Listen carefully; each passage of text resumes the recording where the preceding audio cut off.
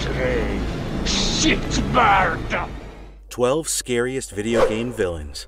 A terrifying central villain goes a long way toward improving a horror survival game. A tale is only as good as its villain, according to an age-old proverb that also applies to video games. Many games are improved and enhanced by the introduction of famous and renowned antagonists. The finest video game villains are complex characters who serve as superb foils to their respective heroes. They have depth, passion, and nefarious schemes behind their sleeves. They're villains, whether they're otherworldly aliens, cold-hearted machines, or just deranged individuals who have lost all compassion. The finest video game villains create an indelible impression on you and remain in your mind long after they've been defeated. If your favorite nemesis isn't on the list, let us know in the comments how cruel our omission is. So, without dilly-dallying, here we look at some of the most terrifying villains in video game history. Before we go into our explanation, we have a very small request. If you like our content, please support us by subscribing to our channel. This is a small click for you, but for us, it means a lot. Thank you. Let's begin.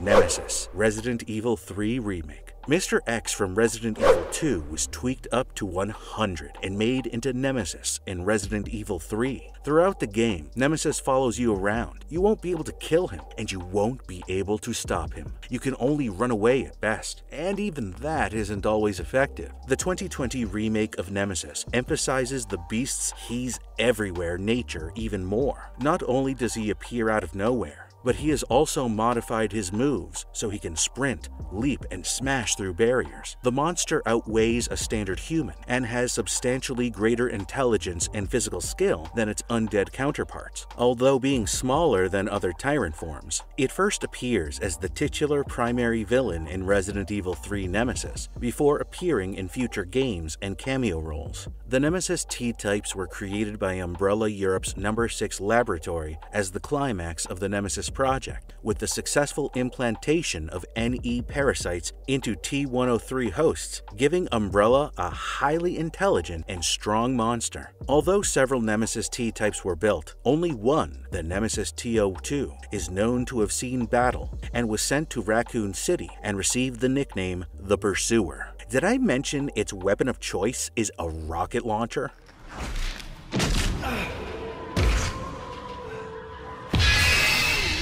Scarlet Boss, Silent Hill Homecoming. Scarlet is a terrifying monster that first appears as a boss character in Silent Hill Homecoming's Hell Descent, Martin Fitch's Hell. Dr. Martin Fitch's memories of his daughter Scarlet Fitch, whom he murdered as part of a covenant made by the founding families, have manifested in this terrible and vindictive beast. The Scarlet is a massive creature with porcelain skin that resembles a big doll. She possesses long clawed hands and razor-sharp fangs in her jaws that could easily bite off a human skull. Her eyes are closed, and she is wearing ballerina shoes. When Alex Shepard discovers Martin Fitch kneeling inside Hell's Descent, Martin Fitch's particular hell, Scarlet, emerges. Alex offers him a doll that belonged to Scarlet after a long chat.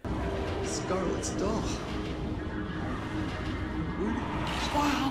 Dr. Fitch begins to bleed profusely from all of his wounds, dropping the doll into a pool of blood. Scarlet's memories come to life, prompting her to emerge from Dr. Fitch's pool of blood. Scarlet takes him in her arms and begs her pardon. The monster chews off the doctor's head and directs her rage onto Alex after a brief consideration. Alex is forced to confront the monster manifestation of Scarlet Fitch because he has no other option.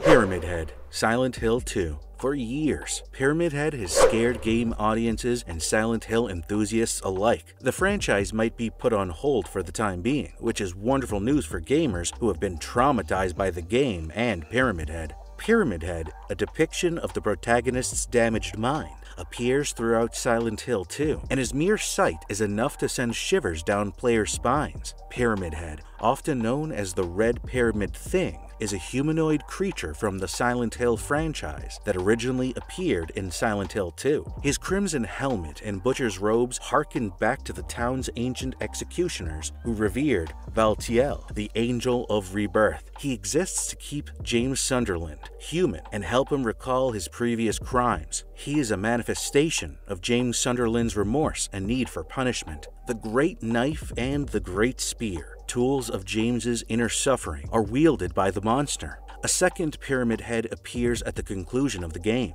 Pyramid Head has been one of the most well-known and iconic monsters in the genre, transforming into a popular and flagship symbol for the series since its inception. Pyramid Head's primary appearances, aside from Silent Hill 2 and Homecoming, have been in the spin-offs Silent Hill the Arcade and Silent Hill Book of Memories, with cameos in Silent Hill Origins and Silent Hill Downpour. They also appear in the Silent Hill movie and Silent Hill Revelation, as well as the Silent Hill comics, the novel Silent Hill Betrayal, and the Silent Hill Pack-a-Slot. Pyramid Head may have the creepiest appearance in the game, but he has the strength to back up his menacing appearance. The psychological consequences of James Sunderland's hideous looks and despicable behavior are grave.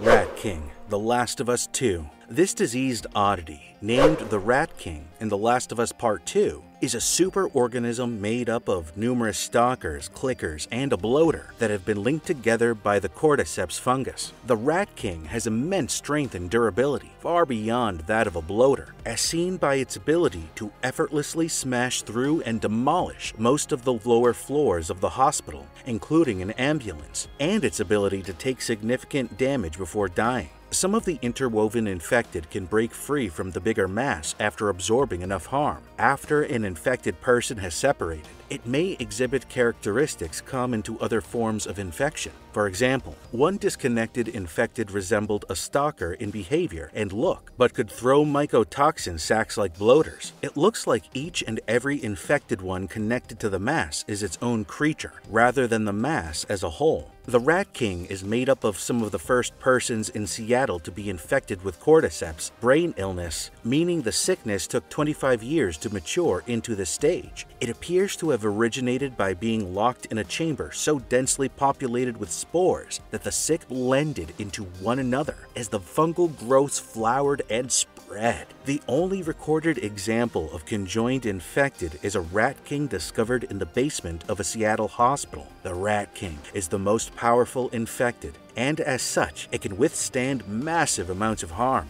To deliver enormous damage to this infected swiftly, the player should save explosives, flamethrower ammo, and incendiary bullets. Because the Rat King can charge through all forms of attacks, including fire assaults, the player needs to flee often and preserve a safe distance. If the player does not flee, the Rat King will either corrode Abby's skin with mycotoxin and emit it like shamblers do, or seize her and break her neck and brutally pull off her limbs. Have mercy upon us.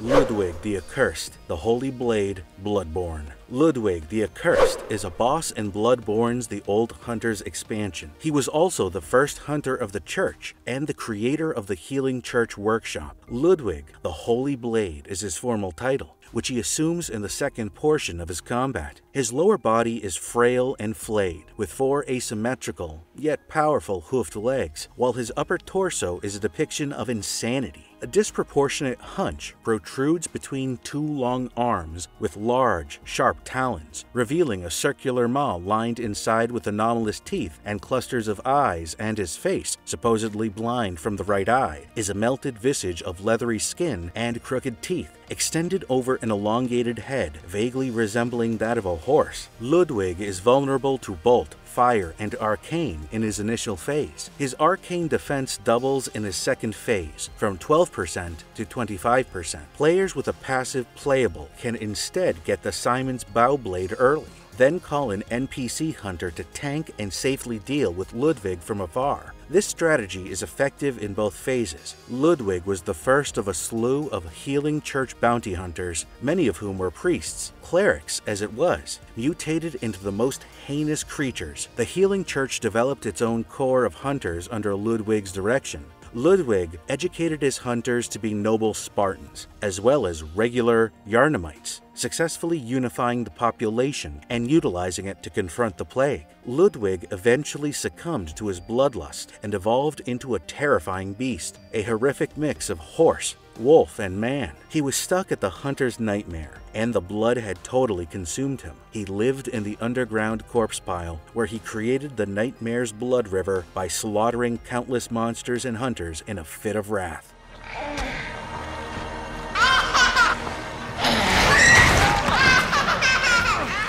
Baby, Resident Evil Village. The Baby is a minor opponent in Resident Evil Village, a horror game released in 2021. It's a huge, hideous, humanoid creature that stalks and tries to consume the main character. It is possible that it is under Donna Beneviento's command, or that it is a fatal illusion made by Donna Beneviento, who is stalking Ethan Winters around Donna's house. The Baby, as its name suggests, has many of the same features as a human newborn. This monster not only has certain physical characteristics with you, but it also communicates in a similar manner. It will frequently say "Mama" and "Dada" throughout its chase of Ethan. The Baby, like other newborns, will put things in its mouth that it shouldn't, such as Ethan when he gets too close, and will exclaim "Yummy" while doing so.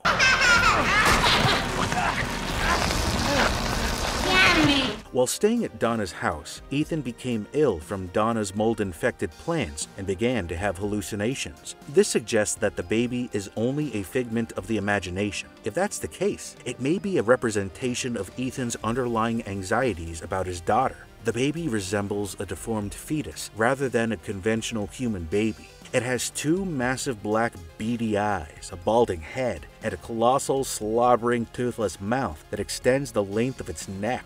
Its skin is a combination of brown and red, as if it had recently been born. It walks on all fours, its hands performing the majority of the effort, while its feet are bent backwards. Its primary body is flat and facing the floor, and it moves on all fours. While Ethan is attempting to locate the break box key, the Baby will arrive at the end of a corridor leading to the doll workshop. The pursuit will then commence with Ethan, who will be forced to flee inside the kitchen. After Ethan acquires a fuse, the Baby will emerge and follow Ethan through the kitchen and bedroom, only for Ethan to escape once he reaches the medicine room. Ethan won't see the Baby again until he gets to the elevator. Before the Baby reaches him, he must successfully close the gates. The Baby will scream at him as he flees in the elevator after he has done so. Goosebumps, right?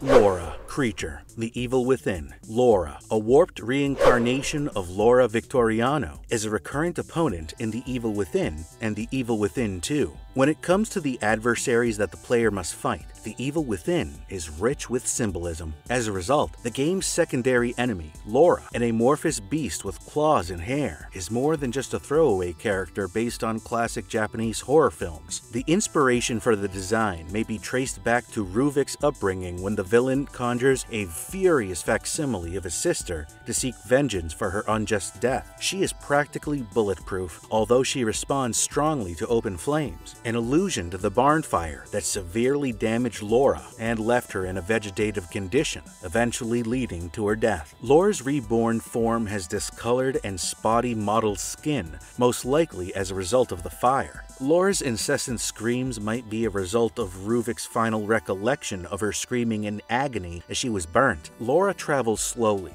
but she can teleport small distances to keep up with Sebastian. Thus, the player must stay on the go at all times. Certain things, like shuttered doors, can be closed to temporarily slow her down. She may spawn from any dead body on the ground. However, she likes those near Sebastian. It is feasible to fight Laura with traditional weapons, but her enormous health combined with her habit of teleporting about when attacked makes her a huge resource drain. Come see her gift. Look at all the pretties my little girl is giving me! Kiss me, lover! Marguerite Baker, Resident Evil 7 Biohazard. Marguerite Baker was a member of the Baker Ranch, a home near Dulvey, Louisiana, where she lived. In Resident Evil 7 Biohazard, she is a significant adversary. She and her family are to blame for the kidnappings of numerous innocent individuals and their subsequent transformation into terrifying creatures known as the Molded. Marguerite resided in Louisiana with her husband Jack and their children Lucas and Zoe before changing. However, the entire family was afflicted with a fungus that attacked their brains, rendering them mad, but also offering them extraordinary endurance and the capacity to heal from severe wounds. The family vanished from the public eye in 2014, and their home was considered to be abandoned and later haunted. In reality, the family was still alive and well, abducting and experimenting on helpless victims in order to transform them into monstrosities with comparable powers, but far less intelligence. She was formerly a kind, devoted, obedient, and conventional elderly housewife who got warped as Evelyn's gift twisted her, turning her into a crazed and psychotic shell of her former self. Even before she was infected by Evelyn's gift, she hinted at her previous nature, telling Zoe to come out of hiding in an extremely empathetic, gentle manner to meet Evelyn, and she will noticeably hesitate to harm Zoe, even fighting off Evelyn's control long enough for Marguerite to give Zoe a key to the family car so the latter can seek help. Marguerite tried to treat her guests with respect, but she simply served them terrible food and Evelyn's corrupting gift as meals. Marguerite, like all the Molded, had the capacity to repair wounds and severed limbs with ease, to the point where her regeneration was so powerful that she was practically eternal. Her power to transform her body into a bug-like shape with long, slender limbs has also been granted to her as a result of being molded. In contrast to Jack, who was sluggish but persistent, Marguerite charges towards Ethan or Mia if she spots either of them, although she is not as vigilant as Jack, enabling her victims to hide underground to avoid being detected. She, like Jack, does not make her presence known all of the time, and instead goes about the estate silently until she sees one of the intruders.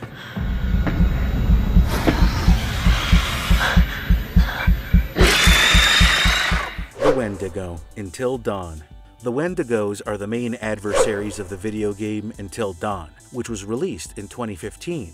The Wendigo are people that have been possessed and turned by the Native American spirit of the same name as a result of cannibalism while on Blackwood Mountain because of an old curse set on the mountain. Hannah Washington is the most well-known of these Wendigos, having turned after being forced to eat her sister Beth when abandoned in the mines. The Wendigo are easily identified by their gaunt bodies, spider-like limbs, and ragged pale skin. They are rarely seen until they decide to strike. They are capable of extraordinary bursts of speed and can keep up with or even surpass their opponents without tiring because of their motion-sensitive eyesight, which allows them to zero in on fleeing victims. Despite their weak look, Wendigos have shown remarkable physical strength and durability, surviving a high-caliber rifle shot to the head and crushing a human skull with their bare hands. They appear to prefer harsh, purposeful means of murdering their prey, such as impaling them on hooks, gouging out their eyes, or even cutting their mouths off, implying that Wendigos are sadistic rather than just animalistic murderers. The Wendigo's curse, according to the Stranger's Chronicle, began on Blackwood Mountain itself. Blackwood Mountain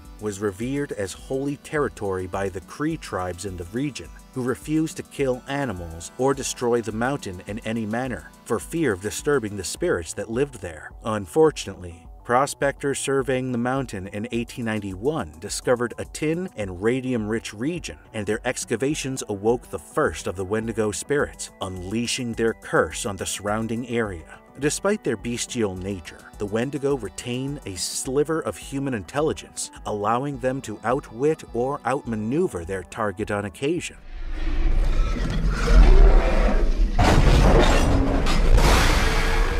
Necromorph, the Tormentor, Dead Space 2. The Tormentor was a massive necromorph with extended arms and a long, thin torso, The only known specimen was discovered on Titan Station in Dead Space 2. The necromorph was largely made of hardened bone material similar to that of a brute, which served as a robust armor that could withstand even the most powerful weaponry. The necromorph's head, which was produced from the head of a single human victim, was at the end of a flexible neck. A pair of mandibles protruded from either side of the face, and the top jaw grew into by a fanged mouth. Necromorphs are deformed corpses that have been molded into terrifying new shapes, hybrid alien virus developed from a genetic code carved into the marker's skin. The resultant monsters are ferocious and will attack any uninfected organism they come across. All necromorphs have one goal: to obtain new victims in order to convert and spread the illness. Some think they are the heralds of humanity's ascent, yet they are the highly harmful effect of exposure to the enigmatic gadgets known as the markers on a more practical level. The tormentor's forelimbs are made of bright yellow tissue at the shoulder joint and are exceptionally lengthy. This tissue was a weak area,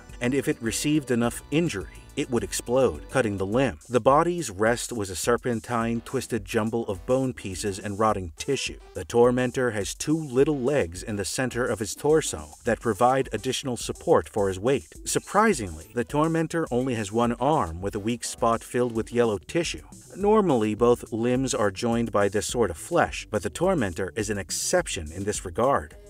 And if you find her, the girl will die. Seeing you, handsome knight.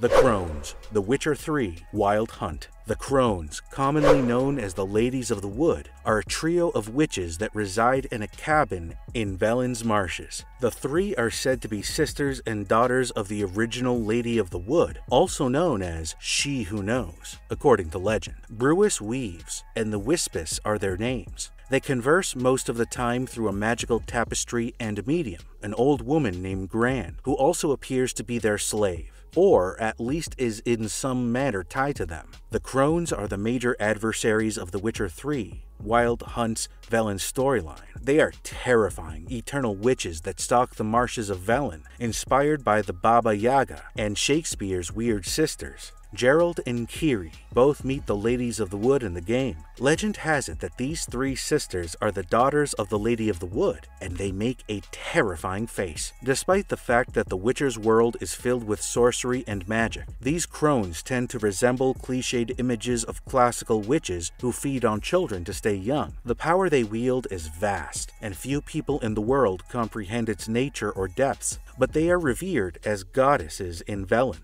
Their exact identities are unknown, yet the benefits they bestow are as plentiful as their curses are gloomy. Weavis, the eldest of the three daughters, was the youngest. Wispis, the eldest of the sisters, got her name after a knight with a black heart burnt her alive in her cave in Tucson. The knight went insane after killing her and murdered himself, claiming he was plagued by a strange voice whispering in his ear that only he could hear. Brewis, the middle sister, got her name from her love of making magical concoctions, mixes, and potions. She was also reported to have devised over 100 human soup recipes. After reading The Ladies of the Wood, a book in Geralt's possession, the player heads to Velen's wetlands to look for further traces of Ciri. The narrative revolves around three witches who grant wishes to people who bring children to their shrine. And while the story does not specify what happens to these children, the implications are terrible.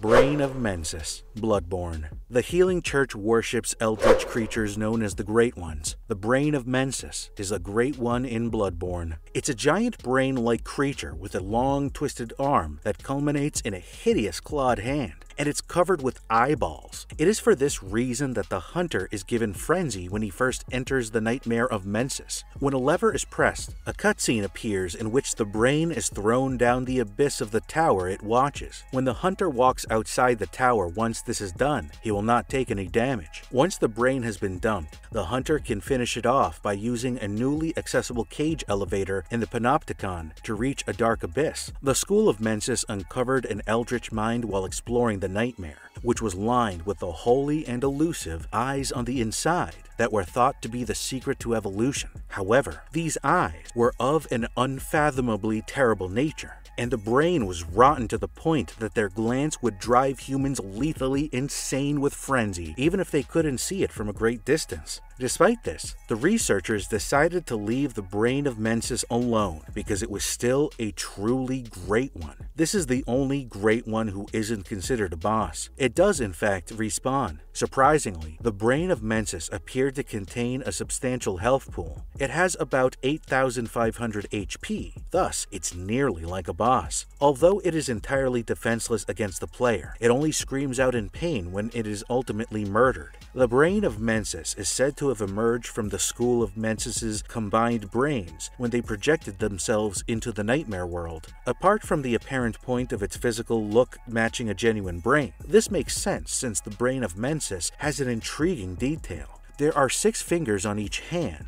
and it has 2 arms. The kin, who are humans who transcend humanity, are connected with these numbers of fingers. Perhaps the entire school's sacrifice resulted in something completely devoid of humanity, and the fingers are only a reminder of its genesis. Sounds creepy, doesn't it? That's all for this one. We'll see you again in the next video. Subscribe to our channel if you are new here. Bye! Zoe! Zoe! There you are.